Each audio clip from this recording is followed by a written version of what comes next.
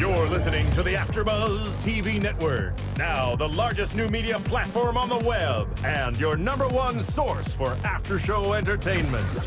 Very good, Keith Johnson.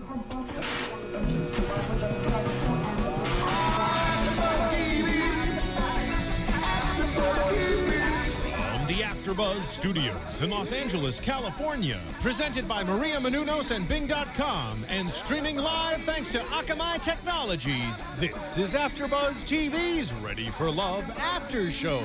We'll break down tonight's episode and get you all the latest news and gossip. And now, another post-game wrap-up show for your favorite TV show. It's AfterBuzz TV's Ready for Love After Show. Ooh, we're back to the song. I know. Are we? Different every week. We change it up. Right? Hey everyone, Bing is for doing, and we are doing our 7th after show for Ready for Love, Ready to Meet His Parents. I'm your host, Samantha Laich.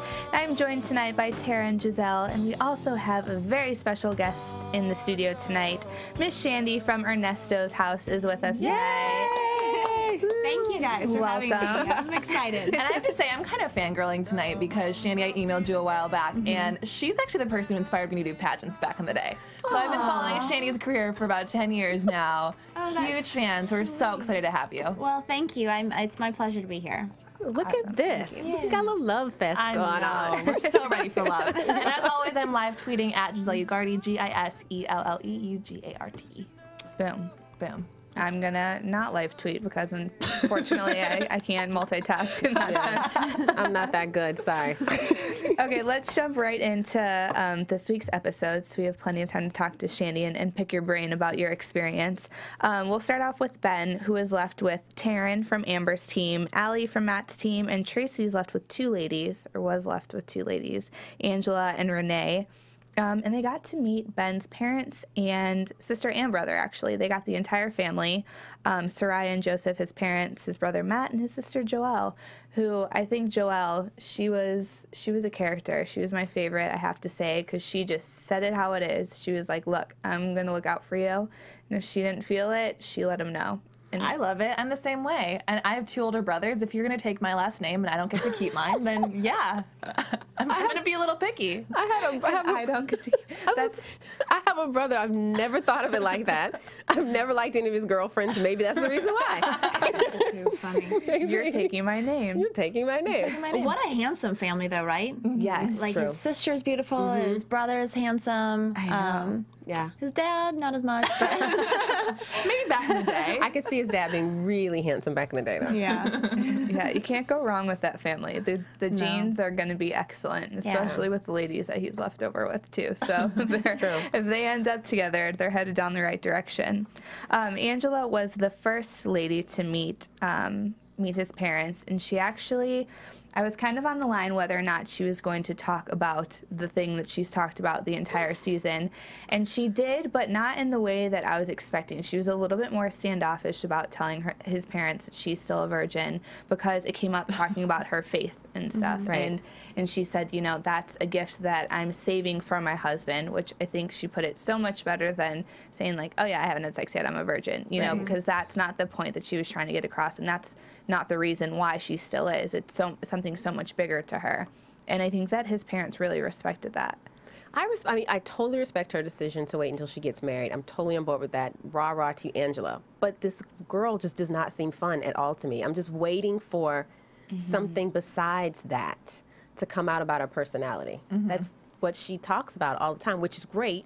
Sets her apart from a lot of different women. Right. But she's not fun to me. I'm waiting for her to crack a joke or something. I really liked how before she went to reveal that, she actually looked at Ben almost like for kind of, I don't want to say approval, but kind of, you could tell she was getting ready to tell them this big choice that she's made in her life, and she kind of looked at him like, to make it okay, I guess. Because I guess to blurt something like that out to someone's family isn't, you know, necessarily. I agree. necessary at all. But he did kind of give her like the reciprocation I think that she was looking for. I don't remember if it was like grabbing her hand or if it was like kind of a nudge. I think it was like, yeah, go ahead. Yeah, go ahead and tell her. Yeah. And I think he probably, and I don't know, now I'm getting inside of his head, but he probably wanted or allowed her or encouraged her to speak on that because it is something that not everyone does. And so it's kind of impressive if someone has made that choice maybe. Yeah, so. That's exactly how his mom took it too, which I thought was awesome. We didn't unfortunately get to see much more of their interactions together. I'm surprised she stuck around this long. You really? Yeah. Oh, I like her. I mean, I was never a fan of her to begin with. Right, that's true. That's true. I was just surprised that she's still here. I like her. I think that everything that she has, if you were to put it in an equation, I think she has everything going for her for Ben. I just haven't seen it all come together because of the lack of, I guess, excitement to be there. You know, just their fun energy. And she talks about all the qualities that she has. We have yet to see them. So I think that that's the only missing piece that we haven't really gotten to fully kind of embrace her. And we're still a little like, yeah, you're perfect, just how Ben said, but are you perfect for him? Because we don't really have a good sense of your personality yet. He just seems so passionate and sensual, and those just seem like qualities that she does not have. Right. Whenever when she even says, I'm fun, she says it with a stoic face. Yeah. I'm fun. I'm like, fun. I believe you. I like to have a good time. Yeah, I believe you. Maybe she needs some booze, and then we'll believe her. Does she drink, or is it just, I don't know. I don't know. I mean, it's fine. By this episode, we're all living in a house together. Right. Our houses have all merged, and yeah, she would have a drink. Okay. Maybe not as much as some of the other girls. Okay. But yeah, she would have an occasional drink. Okay. Is she fun? Let me ask that question. Does she exhibit some? Yeah, she does, but it's also I think maybe partially it's editing and partially it's just the stressful environment. I think it's probably nerve-wracking anytime meeting anyone's parents, and then to have like cameras everywhere and producers and everyone like eavesdropping in. Which, I mean, that's one thing meeting the parents. Now try to like kiss a guy and all that's happening. Right, it's true like, too. True. Or hang out with a guy for that matter. Yeah. While everyone else is doing the same with Mr. Ben. Right. That we pointed out to him. But I love that by this time in the season that you guys are all one house now because you have such a sense of the girls that we're dealing with that we're not really getting to see because we've been talking about editing the entire season, so we don't really know everyone, but we do, but it's kind of what the producers want us to know of them and stuff, so totally. You'll be our inside source. It was nice too when the houses merged because then because right now everyone's getting down in numbers, and so you don't really have every day. I mean, this is your only group to hang out with and to talk to and do anything with, and so now it's almost like your family just grew. Now you have more faces to talk to, and also we've been probably around for maybe a month and a half, something like that. And so you almost get a little stale seeing the same girls doing the same things. And so it's good to have that fresh new faces all around. Now you have two more things to talk about. Two more guys. It's true. We ladies love to talk about the men.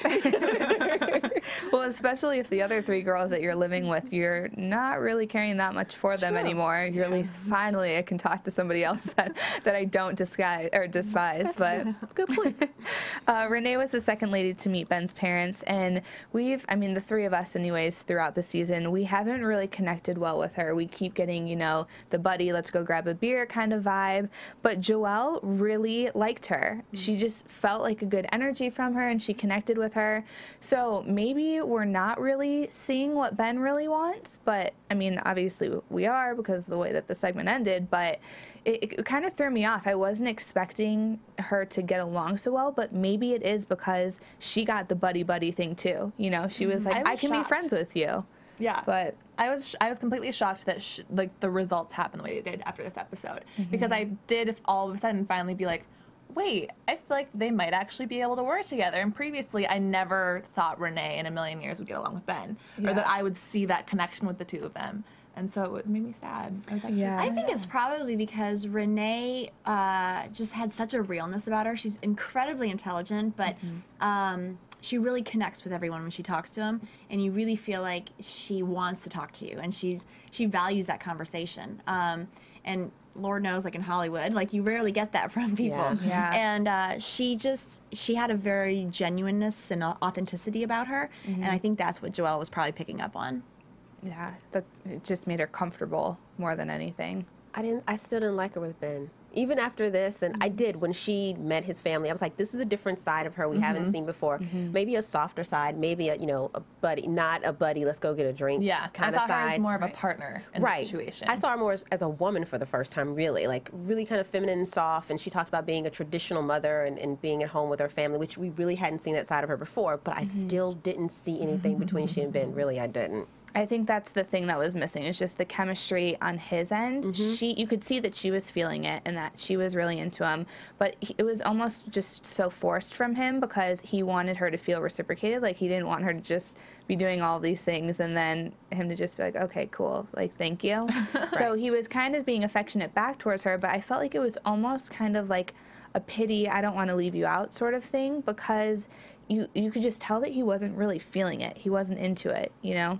But he's a nice guy, and every guy likes to hang out, have some girls to hang out with and catch, grab a beer and, so that's fun. But isn't that so interesting, though? Because on paper, you would think that those two would be a perfect match.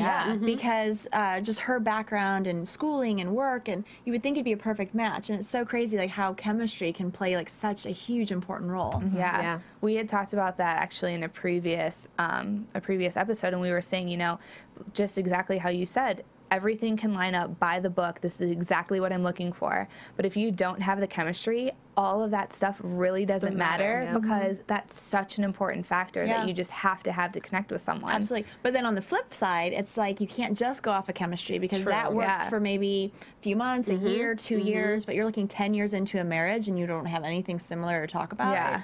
You're like, oh, okay, fine line. Where to go from here? Fine line. That's what was so different about who we'll talk about in a minute, Allie. That it just seemed like the total opposite, where they have all the chemistry in the world and you can't figure out if she's on the same intellectual level or not. Yeah, that was the biggest thing that stood out. But before the parents met Allie, well, at least what we saw, they got to meet Taryn, and Amber's advice for Taryn was to sell yourself to the family. She mentioned, you have all this going for you. You are exactly what he's looking for. You just need to sell that to them. You need to prove that to them so that they know that you're a good fit. Because I think Taryn, we've seen the connection good with her and Ben, but we haven't really seen her kind of stand by herself and be kind of like a standout character. We've kind of seen her shine because of the connection and the chemistry that she has with Ben. And he even pointed out, since the first week when it was her birthday and stuff, they just had this really good connection, But Joelle, she said that she was really kind of uncomfortable around her. There was just something that the complete opposite of Renee. And we've kind of liked Taryn like this far along because we see more of the relationship side than the buddy-buddy, but I mean, she couldn't really pinpoint it too. We were speaking about gut feelings earlier when we were watching the episode, and it's just something that you can't put your finger on. It's just something that you just feel. Yeah, that didn't Taryn work. Threw up some like really strong walls or something when she was talking to the family. And last week too, remember? Yeah, we were it was like a job interview. Yes, it was very stoic, very I am woman, hear me roar, or Shaka Khan, I'm every woman kind of thing. But it wasn't it wasn't really loving to Ben at all. It was just kind of like, I'm this great, fantastic woman. And she was selling herself, but it was the hard sell. It was not like the sell where you would talk to someone's mom and say, look, I like me because I'm great, but I also love your son. She's been throwing this real strong personality. I think that's what Ben's sister said. I mean, her personality is so strong. I don't gravitate to women like that because that's such a strong personality. And she did. She came across really. It was almost a little bit much. It was like she's putting herself on a pedestal. Bring it down. I think a lot of people, though, will behave that way just out of the stress and the nerves and wanting to be good enough. And sometimes, we almost strive to be good enough too far. And then it can come across in a different way than we intended it to. What did you think of Taryn? Yeah. So I liked her in the house. She was really spunky, always laughing, always just a very vivacious, like spunky, fun person. So I liked her in the house. And that did not come across at all when she met his family. The spunky, vivacious. Well, that we saw. Yeah, that we saw. Right, that we saw, to be fair. And do you think, because one of the biggest conflicts with Taryn and Allie, this episode at least, was Allie kind of pointing out that Taryn's one of the rudest. I mean, they kind of rolled up their sleeves and got into it when you guys were at the stage scene. So do you think that there was really any truth to what Allie was saying? Like, did you ever feel that Taryn really is as rude as Allie was trying to make it? What's so interesting is that, so this episode, we all merge into one house together. And so everyone doesn't know, like, the drama that's already building in each other's house. So they, I think, had something going back and forth for weeks building up. And then we just come in and we have our own drama in our house. And then we have to, like, look around and see everyone else. So by that point, I only knew these girls for just almost a week. And what I knew of them, Taryn was one that I liked a lot. Really? I thought she was, really fun and, like I said, spunky and just always, like, laughing and kind of like a sorority girl almost. Well, and let's not forget how that drama started is they asked the women, is there something that we should know here? And then Renee chimed in, and then Taryn chimed in, and then... Yeah, I have to say, Renee showed several different sides in this episode because when she called out Allie, I was like, oh, so she's a catty chick too. Like, it was just different than I'd ever, heard her say before. And it was, she really did throw Allie under the bus. And I think everyone kind of played themselves because Ben is the kind of guy, as he walked down the stairs and instantly hugged Allie because he saw her being so upset. And so now all the attention's on the person that you were trying to throw under the bus. That's how you played yourself sometimes. Like, I mean, that's how I took it. I was like, guys, Ben is this guy who's going to come down the stairs and try to rescue the damsel in distress. You're making her the damsel in distress. He did just that. And everyone's like, well, he didn't hug me. Well... Yeah, she almost became the Carrie Hot Topic girl because even though it wasn't anything positive that they had to say about her, just by talking about her, it took all the attention off of them and directed it to her, and she got the attention that she, at the end of the day, wanted from Ben. So it kind of stabbed him in the back a little bit. But Allie, when she met the family, Joelle didn't really get the clear answers that she was hoping for. That was her biggest thing. One thing that stood out is she was like, we just have so much in common. And again, editing, we know that probably has something to do with it. But I don't know because I wasn't there, so I can't comment on the editing. But I did think that was funny because she made it sound like there's a lot to choose from. And then when she was put on the spot of, well, what specifically? It was like, I don't really know. I love that Joelle did that too. And she was like, well, funny. what? As opposed to just kind of letting, I feel like when that's said, they're like, we just have so much in common. Like, oh, that's so cute. Everyone just always let that slide. And she's like, well, what? Let me hear it, list it out. And she's like, she had nothing to say. She had nothing to say. So I think that kind of threw off. She was like, do you really even know that much about him then? Because if you can't even figure out what compares to you and him, are you really that good of a match, or you're just extremely attracted to my brother? Right. I mean, that answer bothered me more than the CEO question that became the big question of, when they were like, well, you're not interested because if he's really in business and he wants to come home and talk about business, you should be able to advise him. Like, she should read the Wall Street Journal and New York Times every day while he's at work.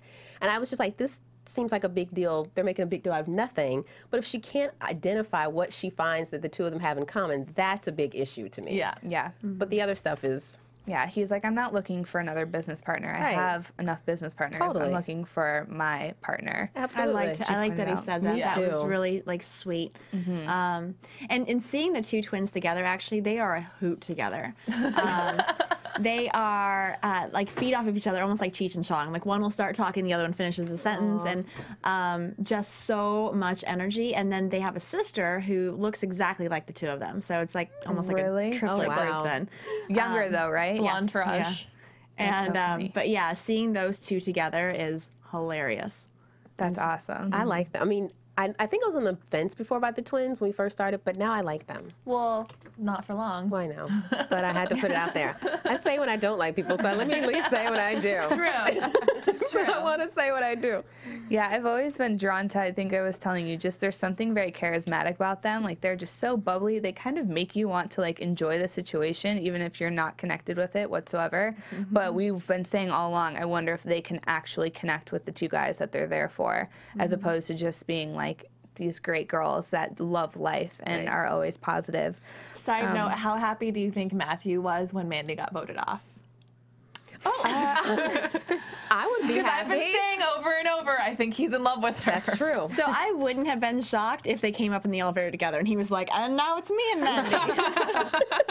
Voila. Mandy is just...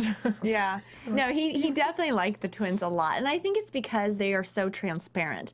You can tell there's no real like hidden agenda. Like they really are just these fun little bubbles of life. Yeah. That's nice. You don't get enough of that. It's very refreshing. Yeah. Yeah. Especially say they're genuine, because, you know, normally people have some type of agenda. So to meet two of them who are just that nice and genuine, okay, I like you guys. I think it's their Kentucky roots. Yeah. I really think like Midwest and South, sometimes the roots go so deep that you really can't. Yeah.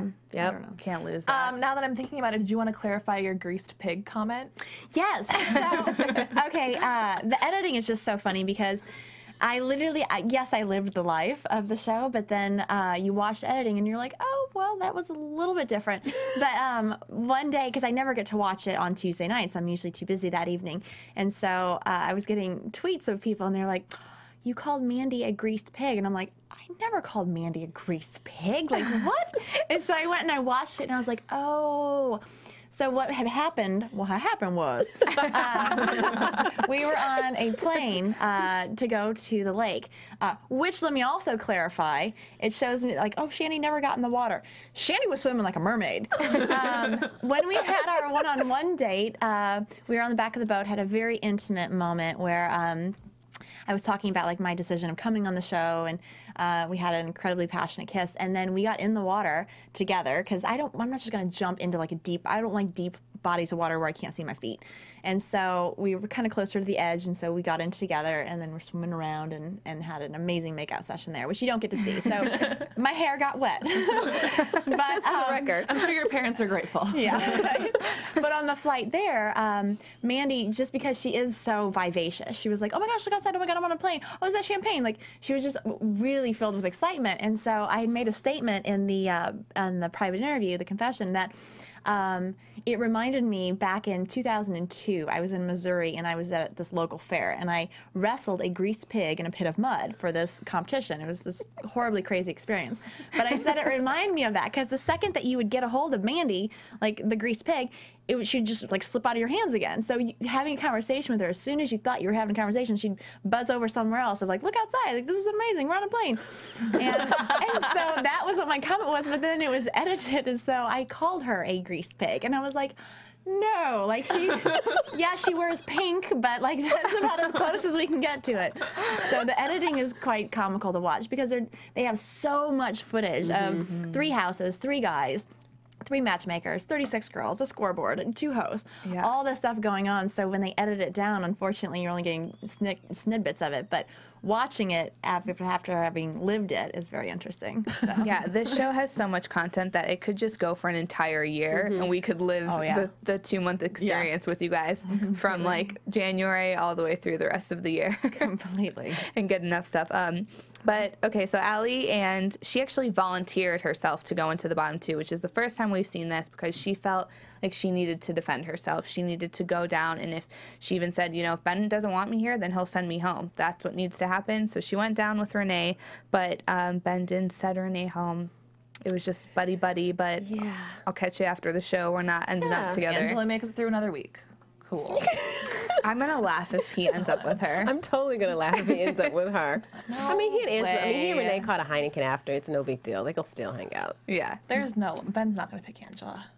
That's so funny. Okay, well, let's move on to Tim, and then we will get to Ernesto, because that's what we really want to talk about tonight. Ernie. Tim is left with, actually, Matt is completely out of girls for Tim's group. Amber has Haley, Sarah, and Siham, and Tracy was left with Jenna. She was freestanding. Matt, he still found his way to kind of give his 2 cents, but he wasn't really involved in. He can always give his 2 cents to me. I know, he's brilliant. He could read the phone book. Yeah, just with that accent. I love Matt. Yep. I know. I want to like program him like on my GPS as opposed to like the crazy, the voice of like the woman or whatever. I'm like, English accent. Yeah, just take me everywhere. And he's so pocket-sized. Like he's just this cute little like British guy wrapped up. How You can stick him in your pocket. Well, I'm an Amazon, so everyone is pocket-sized to me. But he's probably, I would say, maybe, and I'm gonna totally get it if I'm wrong, but maybe 5'8". Oh, no. Which is Right. maybe even 5'7", I don't know. Maybe he lives in. I'm not surprised. But I mean, I'm 5'11", and then I'm wearing 4-inch heels, so I'm like a Lakers. Towering over him. Well, I Lakers always mom. thought that what's his name from Tough Love? Steve. It's like Steve something. I always thought that he was pocket sized because he kind of has like that Jersey boy whatever. Yeah. And then I met him in person. He's like 6'4". Really? Wow. Cameras. Camera angles. I know, and who you're standing next to. Well, the broad shoulders, you can and- never tell if it's Yeah, like compact that's or if true. it's like. But I love how Matt is very tailored. Like he always Very. is, like wears like fitted Yeah. suits, and he's just very eloquent. He's always got it together. Totally. And I like that witty, quick Oh, yeah, mind. he's Like quick. it's sexy. The butterfly comment was one of my favorites. Blew me away. We have to talk about that. Blew me away. Go for it. With the how he mentioned that like with the butterfly, if it lands in your hand and you close your fingers really quickly, it'll fly away. It'll be scared. It'll be like feel like it's suffocating. But if you go really slowly, it'll see the value in your hand and Try to it'll just stay. shelter it Yeah. from the wind. Yeah. That's a good. I was like, where's a pin? There was That someone in the sounds back. so good. Quotes like that. Yeah. If you listen really closely, there's someone in the audience that goes, "Brilliant!" Hilarious. It's good. I thought it was so good. They're doing the same thing. They're like, I gotta write that down. Yeah, I'm like, I gotta write this. I wanted to tweet it, but I didn't think I could be able to sell it like I came up with myself. Too you long know? for 140 characters. not Yeah. characters. Well, Tim had Haley. She was the first girl to meet his parents, and Amber wanted her to find out about his parents' love story. So to kind of not make it about her, because we see how that's worked out for her in the past. She gets very nervous, and she kind of just spits out all of her words. So if she put the focus on them, I think that was the point to kind of help not only learn something about them, but keep the focus off of her while still being involved in the conversation. And the mom said that she felt very at ease, which I think is kind of the level of comfort that we've gotten from Haley this far, even though it's crossed the line once or twice, just of how comfortable she is, but at least she's being herself, and that's what everyone's getting from it. Did you have any interaction with Haley? Yeah, I really liked Haley a lot. She reminded me a lot of Cameron Diaz. Really? Yes. Okay. She just had Spunky this personality. and she would willingly like just throw herself under the bus. She was very like self-deprecating, and that's I think in a world where everyone's trying to make themselves like bigger and more impressive, it's nice to see something like that. And I think it's totally like, I know she got totally creamed in the past for talking about farting. Right. And it's like, but that's her personality. Yeah. And she shouldn't, if your personality isn't like stuck in this box of being very ladylike, then don't be someone that you're not. Yeah. And like her man hands, like I have man hands too. So I was like, bring it home, Haley. And the fact that she's like getting in trouble for talking like that. And the way that I'm watching it though on TV, granted I wasn't on their dates, so maybe she was like kind of awkward on the dates, but in the house, like she didn't have any of that. She was just very sweet and always had something nice to say about everybody. She was a really good girl. That's awesome. I'm liking her. Like, she's really evolving into like a woman to me. When she first came on, she had really masculine energy. I think it was just the nervousness. Yeah. But now she's softening with this date with his parents. I was like, oh my gosh, she's a really beautiful woman. The dress that she wore out in the audience, I can't remember if it was blue or green, or I just remember saying, wow, she looks fantastic.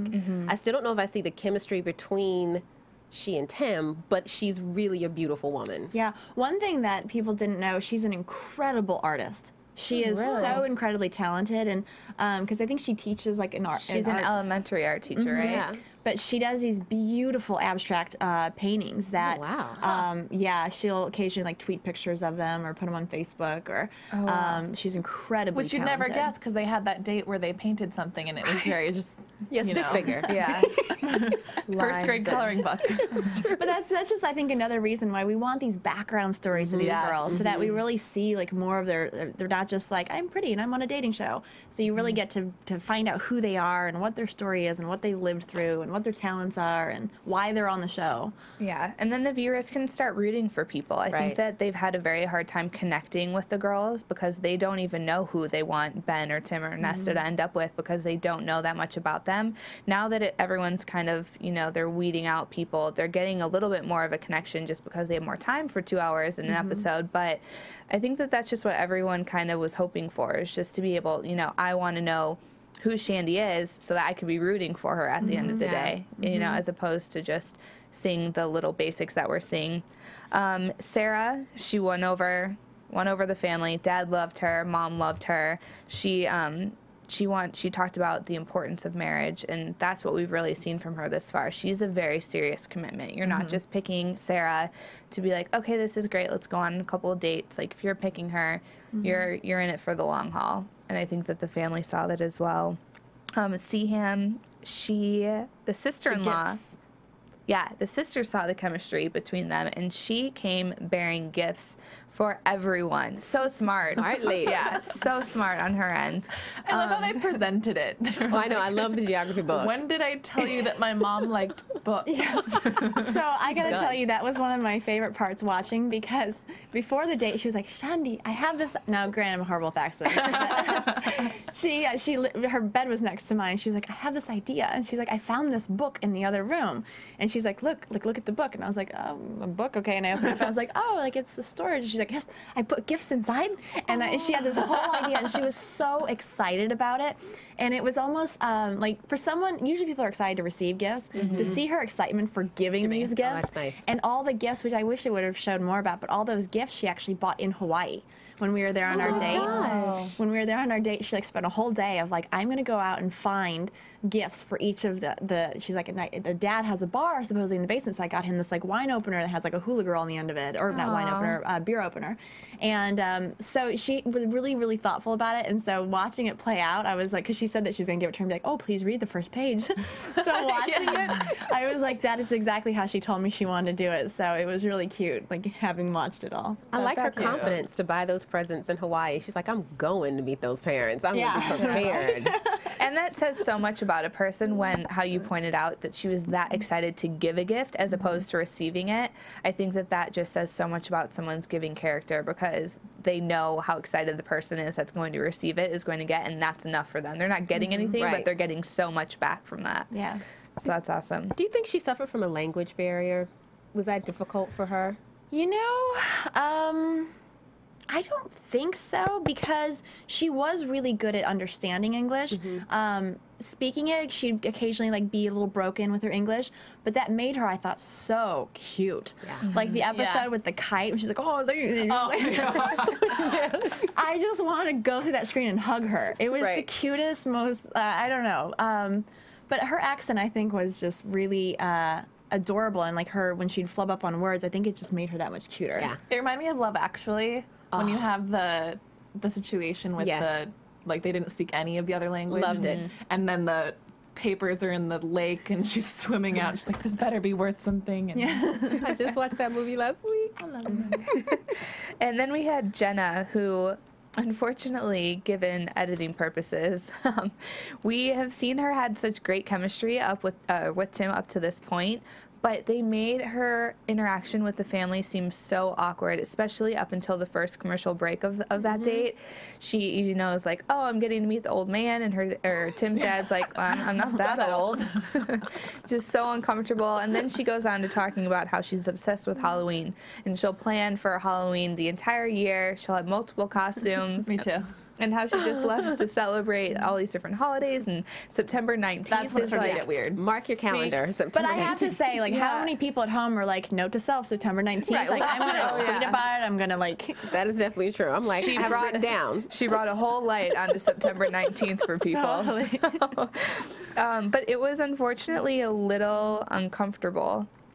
Just kind of watching their interaction. But the mom did say that she saw her confidence, especially because she is so young, and the sister is a little worrisome because Tim always said, you know, I would never date someone your age because it's his little sister, and Jenna's even younger than his little sister. So that has to be a little weird, especially because weird.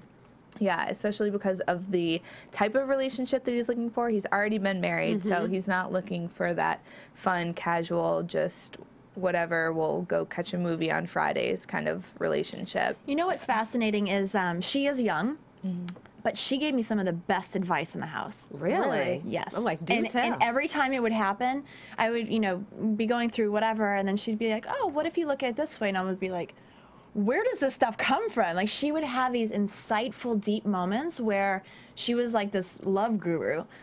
Which was so shocking because for someone younger who maybe hasn't had as many relationships or long-term relationships, for her to have this advice was really impressive.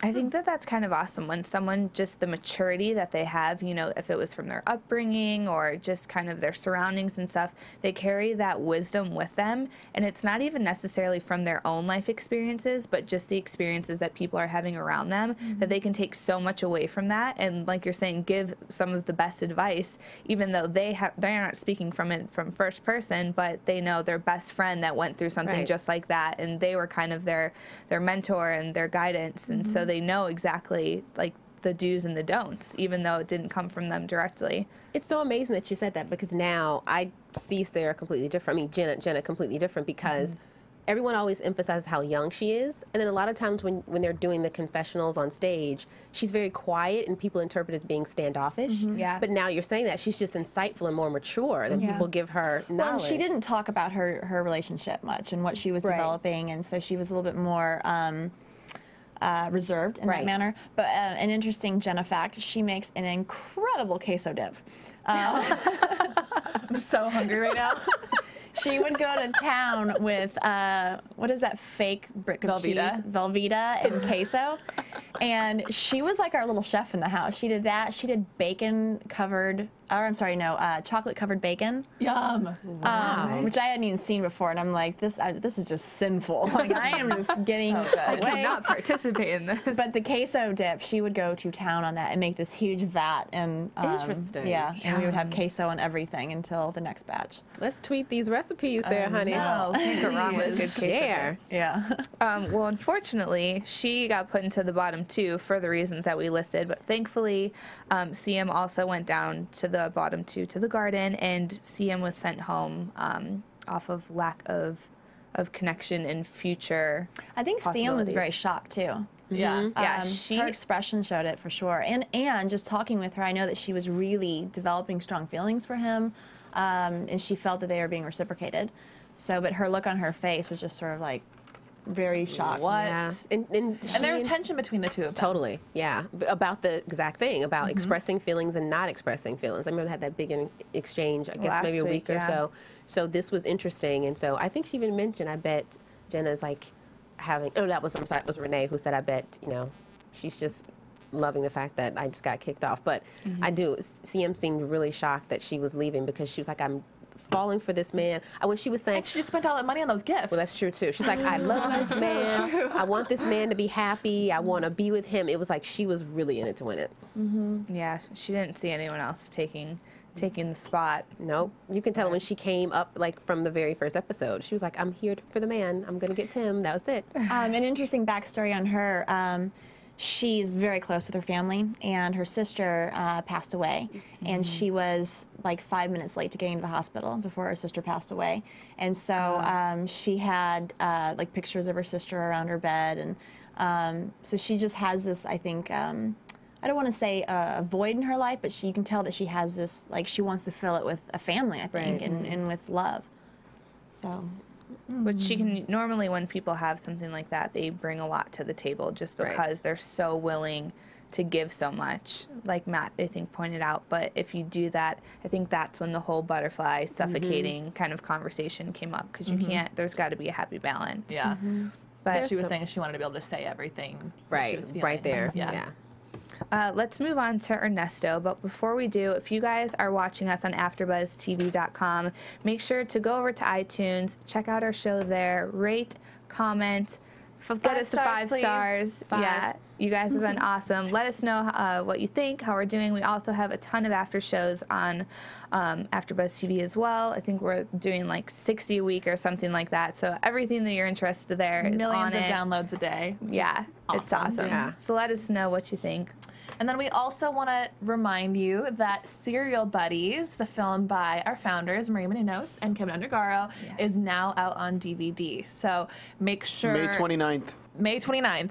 Right around Okay, the so not corner. now, but almost. It'll be available for digital download from iTunes and SerialBuddies.com May 29th. There you Mark go. the We're just calendar. mentally preparing you ahead of time. Mark your Where'd calendar. that voice come from? I mean, he chimes in from time to time. Sometimes when we want him to, sometimes when we don't. But You got to ask me. Steven in the booth, everybody. Yes. please support our family and their efforts of this film. It's hilarious. It's sarcastic. Maria is in it, as well as Kathy Lee Gifford, Christopher Lloyd, Beth Bears, Christopher McDonald, and also the voice of Henry Winkler. Kind of random, but fitting. And we love when you guys tune in, when you comment, when you rate. But also supporting something like this, you help to keep the lights on. You help us to keep bringing you programming for free every single day, all day, because that's who we are. Yeah, means a lot. So do it. Check it out. Now on to Ernesto, who is left with Elba and Shandi, who are both on Amber's team, and Matt was left with Mandy and Kristen. Tracy does not have any ladies remaining. She hasn't had him actually for a couple weeks, I think, from Ernesto. So maybe she didn't really have a good idea of what Ernesto was looking for from the start. But Mandy was the first girl to meet the family. And Matt's advice was to talk about them.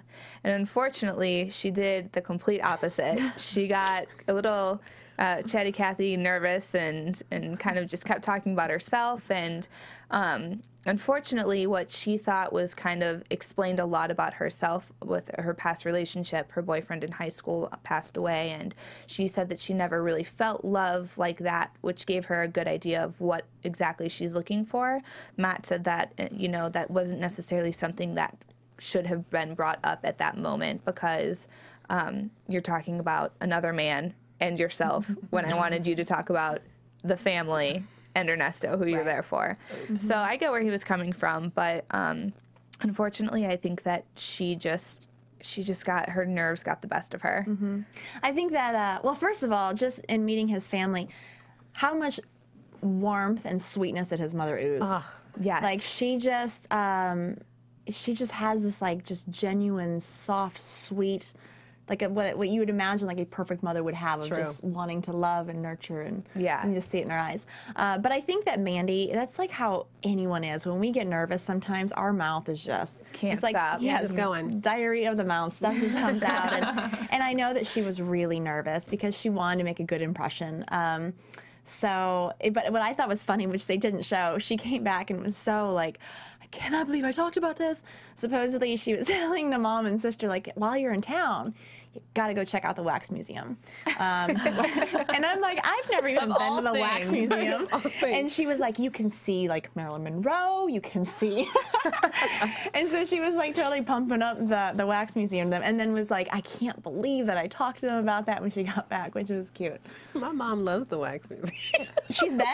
I've never been. I've never been either. I've been out here for almost 5 years, and it's just not, when I think LA, that's not my go-to spot. So I really wanted to have like a tourist day someday where I check that out and Ripley's Believe It or Not.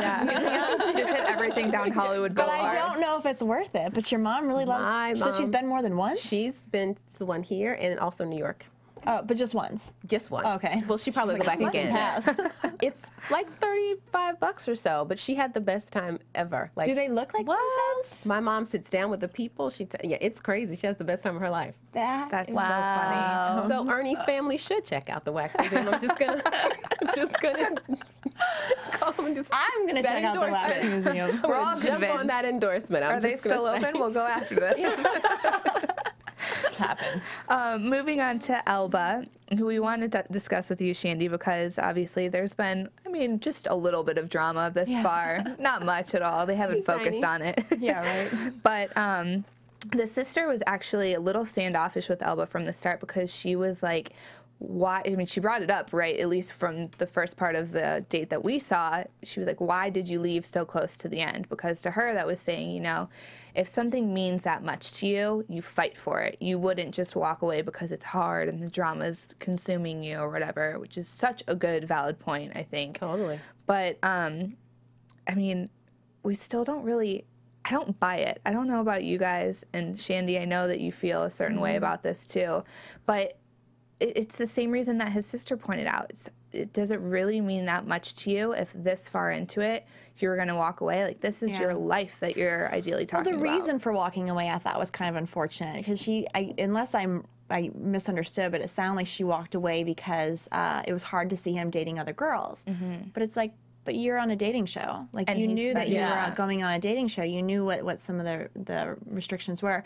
One thing that I do want to say, though, I know that Mandy, last week when Alba came back and Mandy was in the garden saying, it's so unfair, it's so unfair.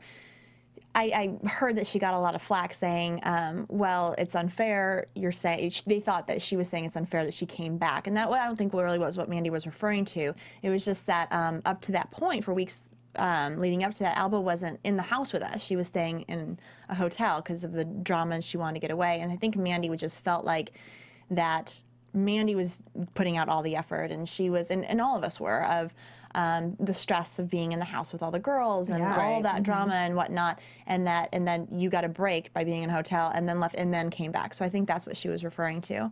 But yeah, they have been really playing out like the drama between the two of us, which is unfortunate. I don't know where the tension came from, to be totally honest. We were actually the closest in the house in the very beginning. The very day that we all meet each other, all the other girls, the very first stage show when we all come up and give our introductions. I thought she looked familiar, but I couldn't quite place it because at Miss Universe, there's 82 girls that were competing. Oh, wow. And so you really, especially like the Latin girls would all hang out together because they could speak the same language. And so I would hang out with, well, Miss Trinidad and Tobago was actually my best friend at the pageant. And then I'd hang out with like Miss Netherlands and Australia. And so I never really got to talk to her, but I remember seeing her. And of course, we both made the top 5, so I knew her through that. And so I saw her and I was like, are you by any chance from Puerto Rico? And she was like, Shandi. And I was like, oh, you know me. Like, and I was like, it is you. And so it was just crazy that here we both were in this situation together. So we became friends. And then something happened where we weren't anymore. And I don't know why, but I don't know. You just had to almost keep reminding yourself every day of why you're there. And you're there for the guy. You're not there to make best friends or bridesmaids. You don't want to create enemies, but you're there, you put yourself there to find love. And so you just had to keep reminding yourself that. Tiffy Tweets wants to know if you think it was fair that she came back. It didn't bother me. And it didn't bother me because I knew the connection that I was establishing. I felt like it was a little dramatic in the way that it happened, of like, dun, dun, dun. And I actually said, because we were all sitting on the stage and there was an empty chair next to me, and I was like, girls, there's an empty chair next to me. And they were like, well, yeah, because Elba's not here. I'm like, no, like, they should take the chair away. Like, what? There's something, here. Like, I work in this business. Like, there's something. But I didn't know. Last thing I ever thought was that she was coming back. But then they said, okay, girls, now go back into your dollhouse boxes, which were like claustrophobic coffins. But anyway, fancy coffins at that. But, and I was like, this is weird, because usually when we're done, we go up to the scoreboard. So we're standing in there, and then you hear something, and it was her elevator coming up. But we didn't know at the time. And then when we see her walk out. So and they'd already closed you guys in at that point. Like, you guys wouldn't, because we see you guys trying to, like, peek around. Mandy's like, what's going on? Yeah. And you guys are just in there. The hardest part was, so her coming back, it wasn't like, oh, you shouldn't be here, because I knew I always think, like, even in a pageant, like, you shouldn't be like, well, Miss So-and-so, like, she looks better than me, or she has a better dress. It's about you. Like, you got to keep your focus on yourself, just even in life. For girls that go on auditions and, like, not like, oh, well, she's prettier than me. Worry about yourself. If you worry about everyone else in the world, you're never going to get anywhere. So I knew the relationship that I was developing, so that didn't matter so much. What hurt was being in my little glass coffin and seeing them hold hands and seeing the connection, because we had such limited contact with him. We only got to see him once a week for a date. And the rest of the week we were stuck in the house with all these girls. And so the fact that she got extra time with him, the fact of knowing that he was in her hotel room for a while, the fact that now they're on stage and we're witnessing, like, him hold her hand and be there for her, that was really hard, because even though we know they're all going on dates, we don't eavesdrop in and watch them kiss or anything like that. So you create in your head, like, I'm the only one. Like, I'm the only one that feels anything, and he feels for me. And so to watch that really, really hurt. And then when he walked up to us, it was very hard to be be like, oh, it's okay, because it was like, I just watched this interaction. Yeah, you never want that to be kind of shoved in front of your face. Like you said, you think about yourself, which great advice, I need to point out. Yeah. To just always, it's about you. It's not about other people. And you know, most of that, I think, women in general, we just never feel like we're good enough. We're never young enough or thin enough or pretty enough or smart enough. And we feel that way because we're looking outside of ourselves. Well, she's younger, she's prettier, she's thinner. And there's always going to be someone that's more than you. Right. And so you got to just start focusing on yourself of, I am this, and just keep it more internal. I think you're just going to be happier in life. Yeah. Amen, that's sister. Yeah. Stephen, can we get an applause for that? Preaching today. That was good stuff. I read a lot of self-help. So then after we go downstairs and everyone's like, we need to talk about this, we were all upset at the manner in which it was dealt with. It's like, if you wanted to come back, then, I don't know, just maybe not. And I know it wasn't probably her decision. I'm sure a lot of the producers are like, let's make it dramatic. Right. Yeah. But I was talking with her, and we went outside and talked, and they only showed like just a little tidbit where I'm like, so tomorrow you meet the parents, like, as though it was like, hey, buddy. We still at that point weren't like buddy, but I just wanted her to know we had a long talk, about 30 to 45 minutes, where I said, this is hard because we're all developing these feelings for him, and if you are the one who ends up with him, I want to make sure you're the best one then. And if you're like here today, gone tomorrow, bunny bread kind of style. Bunny bread, what does that mean? You don't remember bunny bread? Is that a Midwest thing? I'm from the Midwest. It was here today, gone tomorrow. That's what I said, bunny bread. Oh, no. You don't remember bunny bread? I'm from the South. I've never heard that before. I want someone to tweet you right now who knows about bunny bread. Bunny bread. Y'all look at me like, I was like, wait a minute, we gotta push pause. I'm sure there'll be people on YouTube tomorrow that are gonna comment too. Yeah. Bunny bread it was like, because they had like Wonder Bread, and then they had like the store brand bread, but bunny bread was like extra fluffy. Probably here today, gone tomorrow. Yeah. Bunny bread. Now I get it. And then it was like, that's what I said, bunny bread. No, it's not ringing any bells. Okay. I'm sure I'm gonna hear it. In my world, we ate bunny bread. It was cheaper, so we were on a budget in my family. We have some international listeners too, so I think the explanation was worth it. For me too. That's great. That's great. Yeah. Okay. So that was my point. Is like, if you are the one who ends up with him, because we're all caring for him, we all want the best person, and those qualities don't necessarily exemplify someone who I think would have made a great wife. But I understand like her reasoning and all of that. But yeah. Which is great to point out, because at the end of the day, I mean, Allie said the same thing when she was kind of volunteering herself for Ben's segment. You're to the point now where you genuinely, hopefully at least, you are caring for that person. So it's not, if you're not the right person, I think everyone's just kind of at the point, then fine, let me go, because I want the best for you. I want the best for me, and I'm not going to change myself into what I think that you need. So if it is what it is, almost at this point, and you're just kind of trying to build your own relationships and move forward, or kind of, call it quits and make your ways. But I think it's partially like, if you're not feeling it for me, let me go. But it's also, let me go not only because I don't want to like put this effort and this emotion out there for you if you're not feeling it back, but also let me get back to my own life. Yep. Yeah. Because I don't think people understand, being on a reality show, you literally hit pause on your life. You are living in a home with no TV, no radio, no internet, no phones, nothing but $2 Chuck. And Charles Shaw. But thankfully, we know this one. $2 wine. I need to go back to the grocery store. And we know $2 Chuck. Well, at least I do. I'm speaking for myself. So, you want to get back to your own life, and because it's literally taking a huge toll on your life of, being away from your friends and your family and your job, and my dog. My dog was able to be on for the first month, I would say, of the show.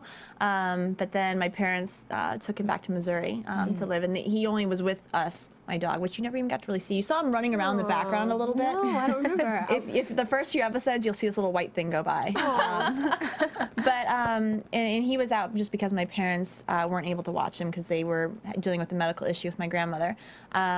But so to get back to your life. Like, if he's not feeling it, like, let me please go back to my life then. Don't keep me here and just drag me along. Yeah, there's no reason. No work, no Facebook, no Twitter. Yeah, yeah, exactly. What was the essentials? The reason, obviously, because Ready for Love was not the kind of reality show. It wasn't a Bachelor kind of experience because it didn't have the reputation of something that's already been on for 16 seasons or whatever they're on now. So what was it that actually made you, because we know that they tried a lot of press and it was all through Facebook and stuff, you know, to try to get girls to sign up off of the guys and stuff. So what was your reasoning for doing the show? You know, it was actually it's kind of a long story, but I'll simplify it. I had gotten out of a relationship a few months before, one that I thought was really going to progress into something, and then a few things like blindsided me. And so dating in LA, I think, is the hardest city to date in. I've lived in South Beach, Miami. I've lived in New York. To that. And then I've lived here. And then, of course, Missouri, where I'm from. LA is the hardest place. And it's mostly because, like, you see a guy with, like, a flashy car and then he's, like, living in a dump and so... and so in debt, and just putting up this front. Everyone is about this front of, I am somebody amazing, don't you want to get to know me? And it's like, no, like, everything that you're qualifying yourself as amazing is everything, like, that fades. And none of that stuff you can take with you. I was one night, I had gotten home from work, and I was on my couch, and I was watching TV, and I never used to, now I do a little bit more, but I never used to go on the wall of Facebook because I maxed out at friends because I was like, who am I to judge? Like, I accept. Right. And so a lot of them were just like fans from shows and things like that. So to go on the wall, I wouldn't recognize anyone, but I found myself on the wall, and I'm flipping through, and I see this girl who I had briefly known in my life, and she posted something that said, maybe there's love for me after all. And it was this link to this show that they were starting to cast for called The One. This is before they changed the name to Ready for Love.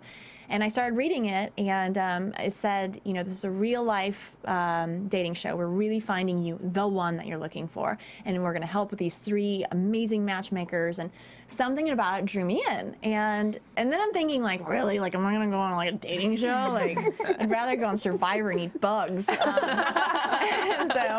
Or even Fear Factor, for that matter. And so I sent my agent an email, and I was like, do you know anything about The One? Just saw something about whatever. So the next day I'm at work, and she emails me back, and she's like, oh yeah, like, you know, we'll talk to them about you being a host for it, or getting an interview to talk about hosting it. And I wrote back, and I was like, actually, I want to maybe go on it, like, as a contestant. And so she didn't write back. She probably was like, this girl is on drugs now. Like, what is happening? So I got home that night, and I'm pacing, and I'm like, it's just going through my head, and I'm like, something about it, I want to go on. And so I pour myself a glass of wine, and I have the wine. I'm like sitting there looking at my computer, and I'm like, ah. So I was like, screw it, I'm doing it. So I fill out the application, and I literally just like, I'm like, send. And then I sit back, I'm like, well. Is this before or after you saw Ernesto's video? Hadn't seen it. They didn't even have the guys picked out yet. Oh my gosh, are you serious? You blindly just wanted to do this? Because it didn't say that I was one of, like, even, for all I knew, they were picking like one guy, one girl, like you two date, you two date.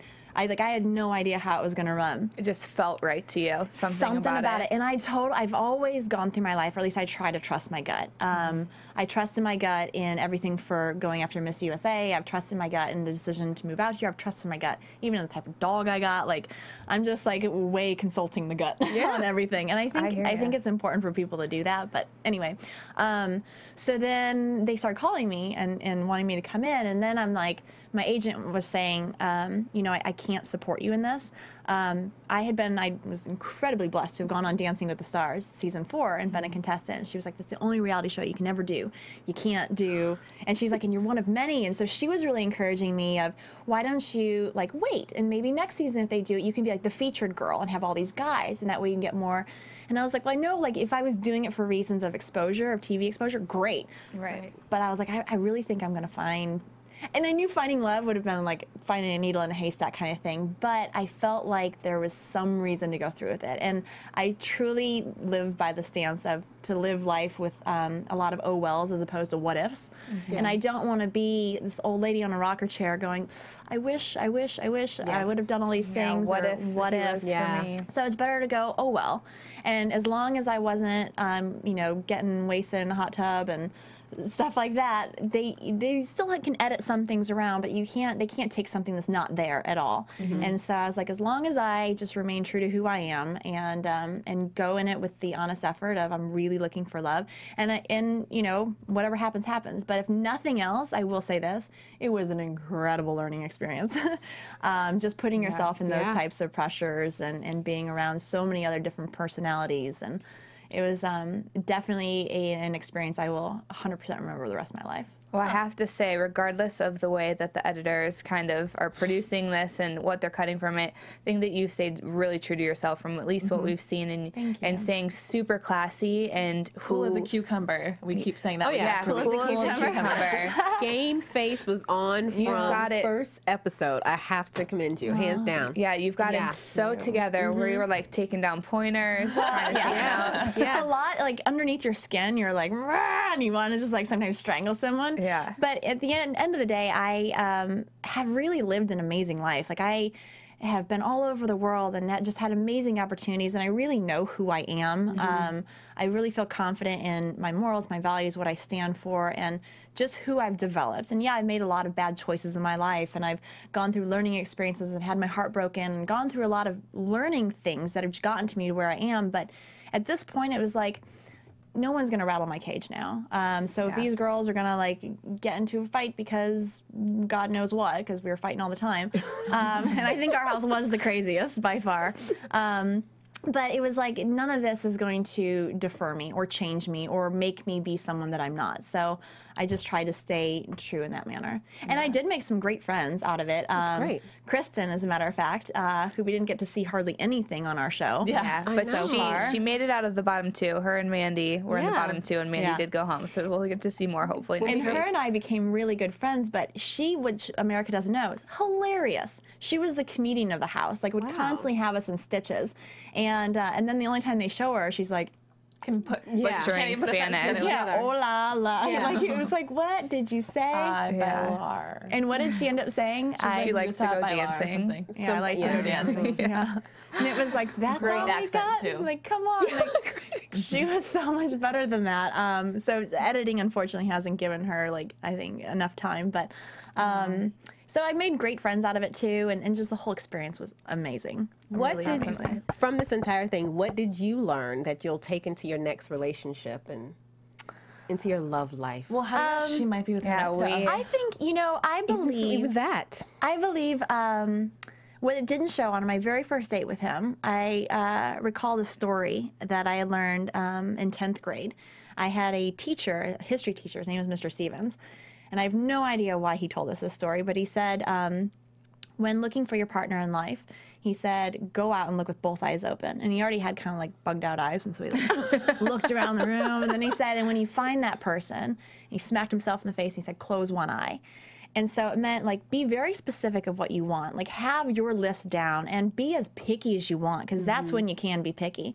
And then when you find the person, then close one eye. Don't be as picky. So as soon as, like, yes, they meet these, like, 10 things that I really am looking for and that I value in a guy, then don't be like, oh, I left the toilet seat down. Like, let me fight over that. Or, oh, my gosh, like, why is he wearing that stupid shirt?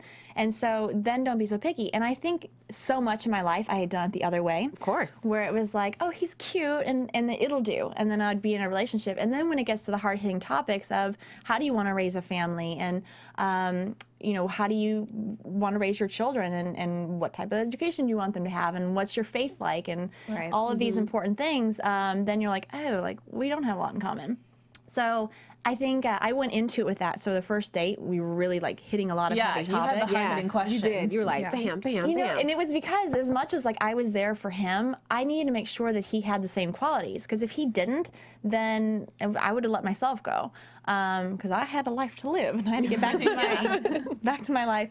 And so I think what I took from that is just to continue with that mindset, whether it means that I am with him or am not or whatnot. To just, you know, look with both eyes open.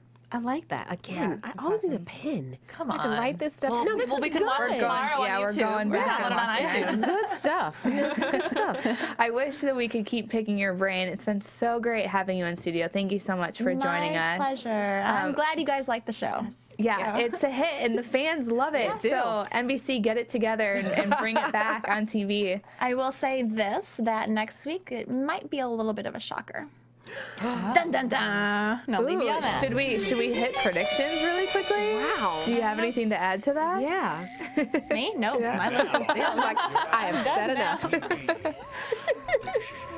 Interesting. Well, next week we get to see the guys meet all of the girls' families. This will be good. So I really don't even know what to predict, but now I'm like anxious. Well, I'm so excited to see how they do my family, because without saying what my family does, my dad is 100% Meet the Parents, Robert De Niro. He is retired now, but he was Secret Service for the United States Treasury. And amazing. Awesome. yeah. So he put him to the test. And you'll see how. That's awesome. To that. Everyone, make sure to tune in next week. And actually, to add to that, the AfterBuzzers love our show. We were number 9 last week, so thank you for downloading, for listening, for commenting. We appreciate that so much. We have millions of downloads a week, and so it's amazing. We're so Thanks happy for that sticking with us, even though we're on NBC.com now as opposed to the actual network. Or on demand. Or Hulu Plus. So the opportunities are endless. Until next week, ladies, how can everyone get in touch with you? Oh, well, I'm Tara Johnson. You can catch me on Twitter or Instagram at TJPathToPassion. Shandi, how about you? Twitter, I'm a tweetaholic. It's just Shandi Finnessey. And you have a new website project happening. I do. Well, I have my own website, which is shandi.info, and then I have a new one that I just launched called pageantology.com. Oh, nice. Check it out. It's fun. And you can find me on most social media platforms at Giselle Ugarte. And you guys can follow me on Twitter at Samantha_Laich, Laich. And you can follow all of us here at AfterBuzz TV on Twitter as well. Until next time, thanks for tuning in, and we will see you next Sunday. From Bing.com, executive producers Maria Menounos, Kevin Undergaro, Phil Svitek, and the entire AfterBuzz TV staff, we would like to thank you for listening to the AfterBuzz TV network. To watch or listen to other after shows and post comments or questions, be sure to visit AfterBuzzTV.com. I'm Sir Richard Wentworth, and this has been a presentation of AfterBuzz TV. Buzz you later. The views expressed herein are those of the hosts only and do not necessarily reflect the views of AfterBuzz TV or its owners or principals.